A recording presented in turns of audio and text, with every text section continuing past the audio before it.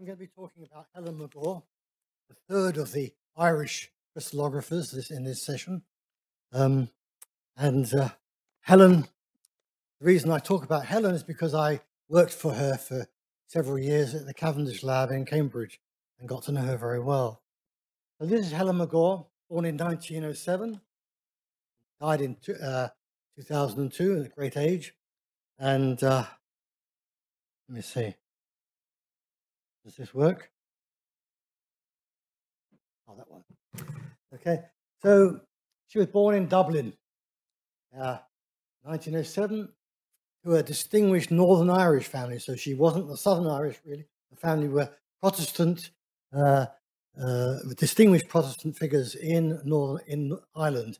Her father had been Lord Chief Justice of all Ireland at one stage and very much involved in politics. She had a brother who became Lord Chief Justice Megaw of the Court of Appeal, several other distinguished members of the family. She went to Cambridge as a scholar at Burton College, which at that time was an all-female college, and eventually she obtained the MA in Cambridge in 1932. And then she did her PhD in Cambridge in 1934, working in Bernal's group. So he worked with Bernal during a PhD, and a thesis title was The Thermal Expansion of Crystals and the Structure of Hydrargyrite, which is a kind of aluminium hydroxide compound. That was her thesis. She was a contemporary with Dorothy Hodgkin, and they worked together. And in fact, I have back in Oxford, I have a crystal model that she made of hydrargyrite together with Dorothy Hodgkin.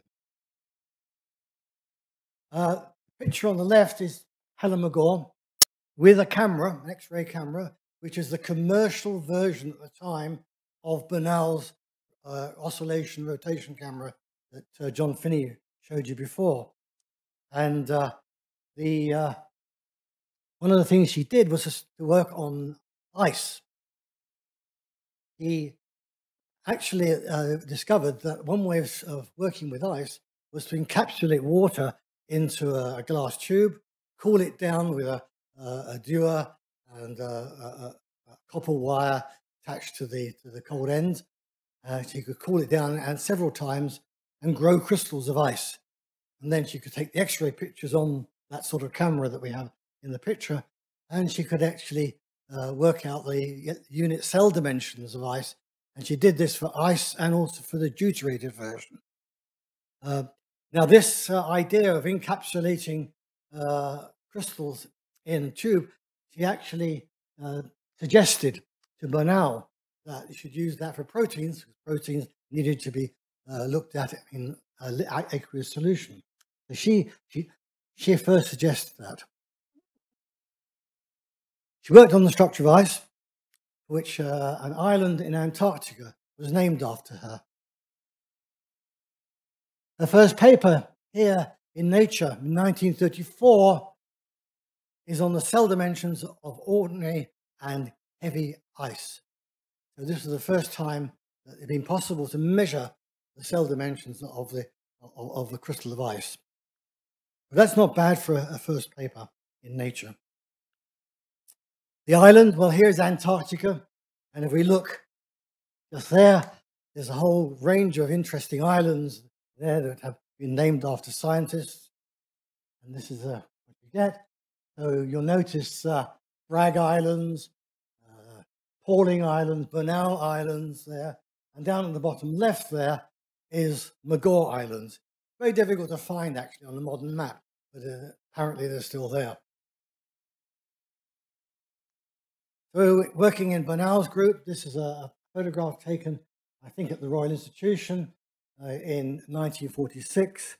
And there's Bernal in the middle and Helen Megaw next to Bernal. In 1934, 1935, she moved to Vienna in Austria, and she worked with Hermann Mark at the Chemistry Institute. She then came to Oxford worked with Professor Simon at the Clarendon Laboratory, measuring the density and compressibility of solid hydrogen and deuterium. So she's already working on a number of different ideas. In 1937, she had no job in universities, so she taught at Bedford High School for Girls and at Bradford Grammar School for Girls. And during this time, she started working on diamonds and their use for wire drawing dyes. In 1943, she was employed as an X-ray crystallographer at the Phillips Mitcham Works Research Laboratory. And there she did the first structure of an important perovskite, a ferroelectric material, barium titanate, which was published in Nature in 1945. Now, this structure is a very important structure, and today is very, very fashionable. Thousands and thousands of papers are being published as we sit here on perovskites. It's taken off. But she was one of the first. But when she worked on perovskites, there were probably only about half a dozen papers on perovskites published per year. Now it's hundreds of thousands. So she was very much there in the early days. Now on the left, we have barium titanate. At its high temperature phase, it's cubic. And the things to note are the green balls, those are the barium atoms. The red ones are oxygens, and the oxygens form these octahedra, drawn in blue. And at the center of the octahedra, a little blue atom there, that's titanium. And when you cool it to below 120 Celsius, it becomes slightly distorted. It becomes what we call a tetragonal phase. And if you look very carefully, you can see that the titanium atoms now have moved off-center in the vertical direction. And that makes this material electrically polar. And it's because of that, it's very important. It is today still used in capacitors as a dielectric material, a very good dielectric. And this particular arrangement of octahedra, oxygens, and cations and so on is the archetypal arrangement for a perovskite. And it's the basis of thousands and thousands of other perovskite-type compounds which are being studied today with interesting properties. Now, Helen had a very special gift. She didn't use computers, but she could use her brain. And she could visualize crystal structures up here in her brain. And she could turn them around in her brain. And if you went to her and say, what is the structure of, I don't know, quartz? What does it look like down a particular direction? She would think about it for a few moments, take a piece of paper out and a pen, and she'd sketch it. It's a very, very unique gift. I can't do that. I don't suppose anybody here could do that. We now resort to computers to do that. So she was very interested in taking crystal structures and dissecting them and looking at the particular features of interest. So on the left is a model. So she was very keen on making models of various things. And what you see here, these red things, those are octahedra, and they're joined at their corners in a particular way. And the question she was trying to answer was, if I take an octahedron and I tilt it, I twist it a bit, what happens to the others? And so she was trying to approach that from a model. On the right-hand side is another model that she made. I think I've got it here. Here it is, made out of perspex. And what you're looking at here are octahedra. These things I've sketched out there. And if you rotate them, they eventually become close packing. So he's able to show a relationship between that original perovskite structure to ordinary close packing of atoms, just by twisting these octahedra and using this model.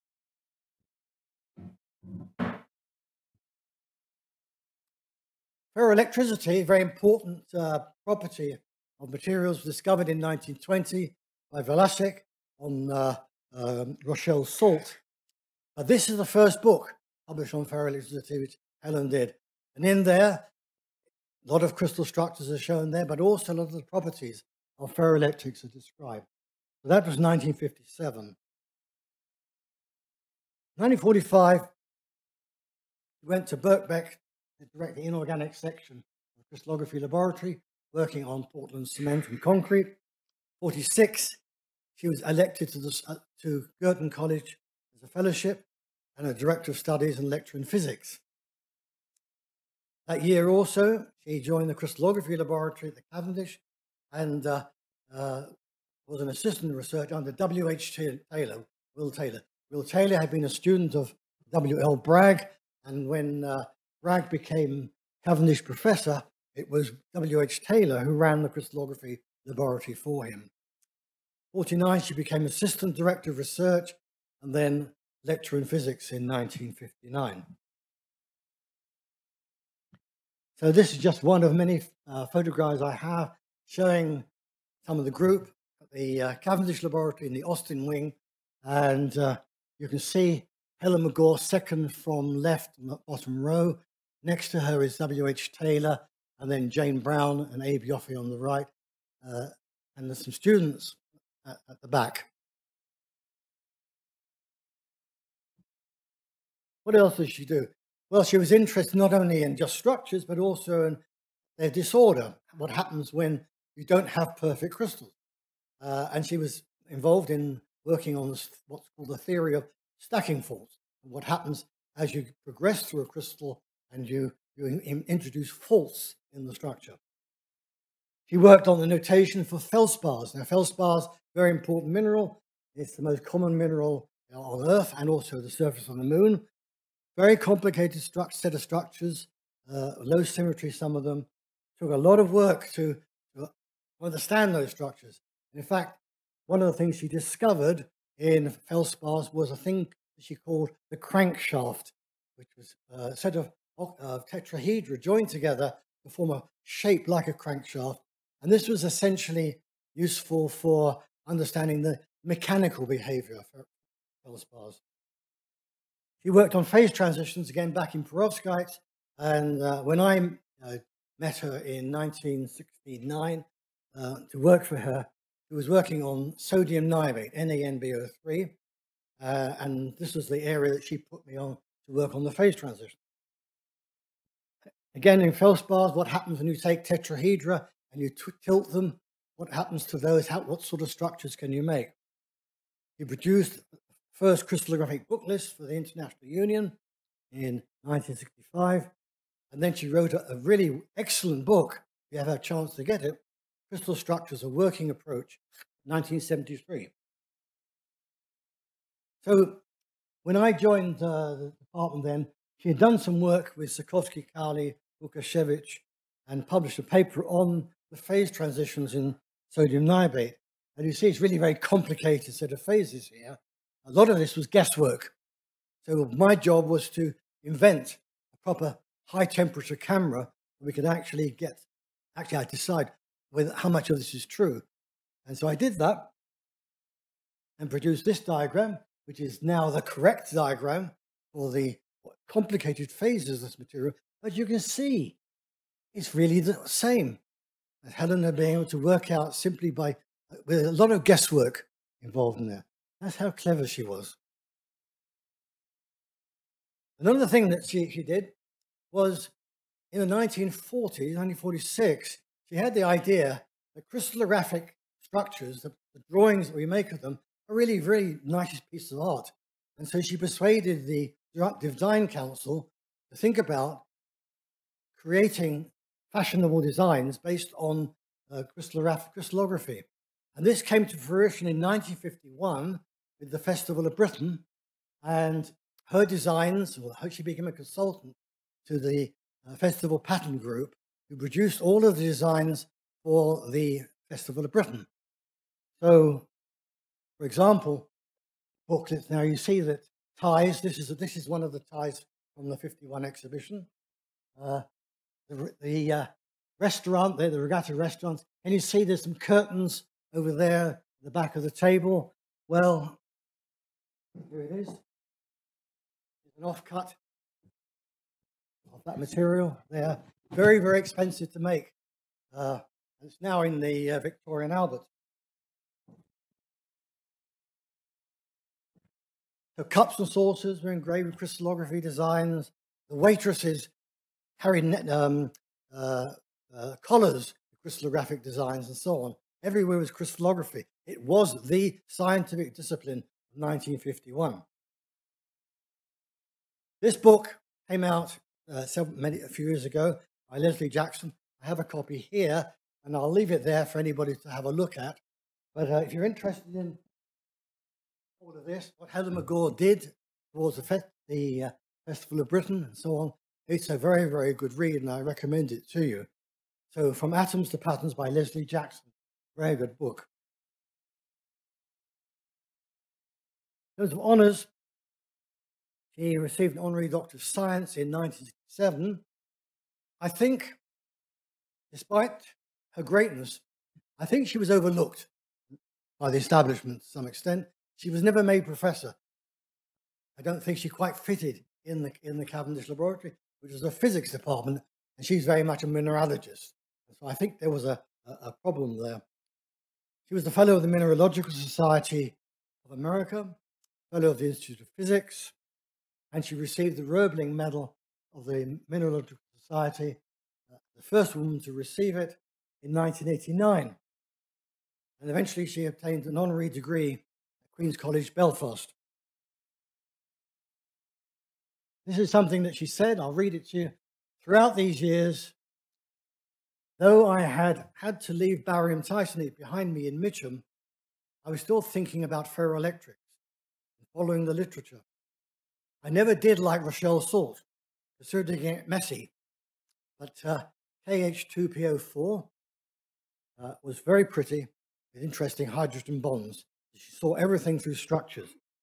And at a conference in London, organized by Oberloder, I suddenly realized that I just couldn't accept the way other people were thinking about phase transition and twinning in terms of thermodynamics and free energy.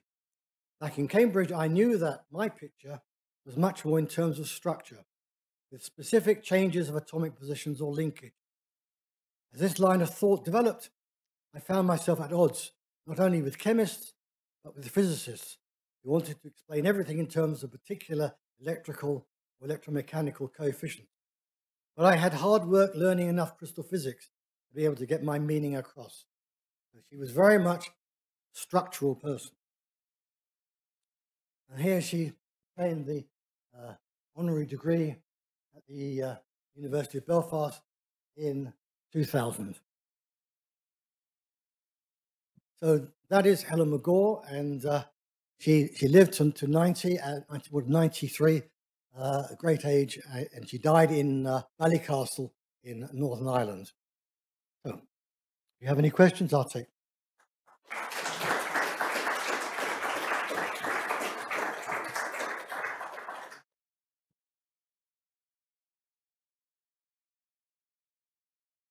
Elspeth.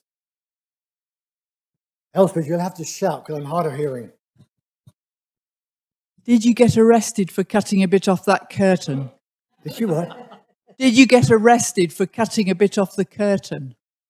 What, this? Yeah. Well, now this is a remake of the original material that we did at the British Crystallographic Association many years ago, and a number of us have got large pieces of this material, the curtains and tablecloths and so on.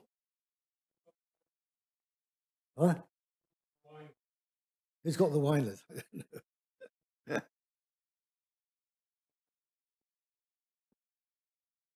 Anything else? Could I just ask something? I'll tell a story. It's not so much a question, but a story.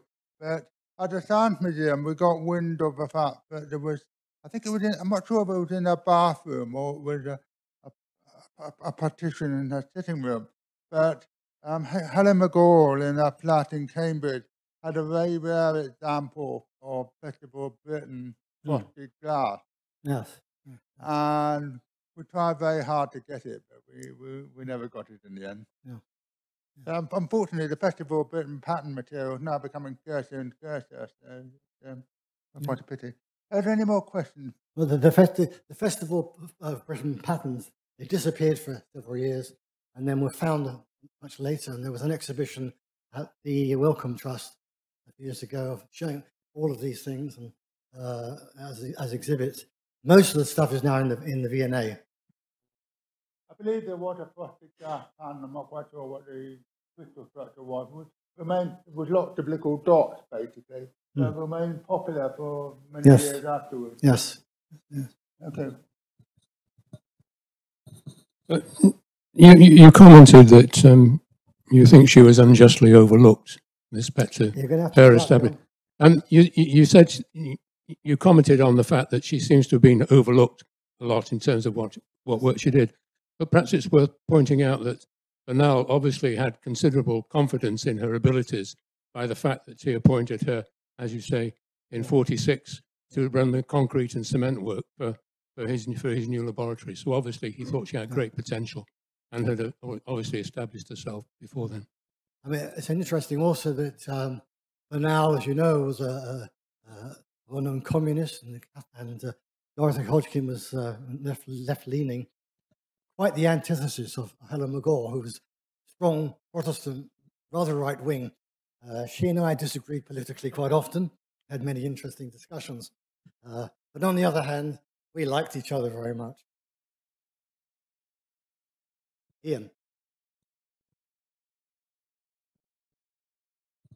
Thank you. Just to comment on perovskites, you mentioned feldspars, which are extremely abundant in crustal minerals, but in fact the bulk of the earth is made of magnesium silicate perovskite because the whole of the lower mantle, it's the major phase and the whole of the lower mantle. You don't see it because you need 250,000 atmospheres to keep it stable. It drops to bits if you bring it back to the surface. Yeah, magnesium silicate was a perovskite, of course, is in the mantle, the major component of the lower mantle of the Earth. This idea of tilting the octahedra and so on plays a very important part in understanding those materials. Yes.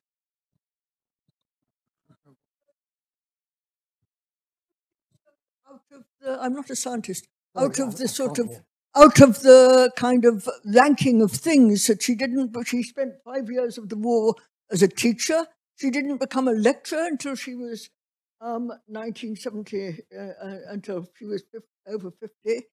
I mean, why was she out? It couldn't have been because she was right-wing or anything. Yeah. Well, she had trouble getting employment. She moved around quite a lot, part of the problem. And she ended up in a physics department, which at times could be a bit hostile to somebody working in crystallography. I remember it very well. When I was at the Cavendish lab, I had a battle on my hands to keep the group going.